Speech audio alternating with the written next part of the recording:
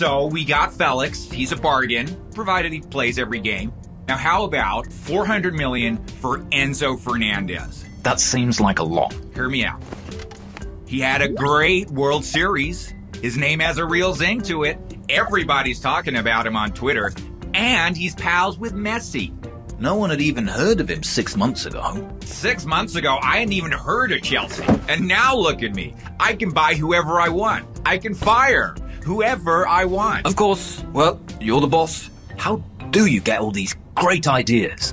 Let's just say I have my sources. How about Marc Cucurella? He's the missing link. We have to sign João Felix. Give me an update. How's the Madrid situation going?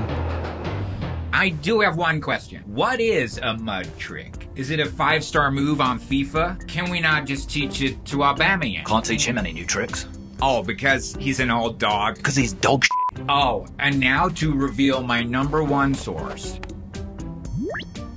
That is your scouting network. That's all I need. This guy knows everything, and he's never, ever wrong. Are you sure this will work? Trust me, you believe anything. He's American. No backing out now. 3, 2, 1. Oh, an update from Fabrizio on his live stream. Exclusive news, guys, just in from one of my sources. Manchester United, Arsenal, and Manchester City are all interested in a shock move for Andy Carroll. I guess it's here we go. Hello, Bank of Chelsea bid $170 million for Here We Go.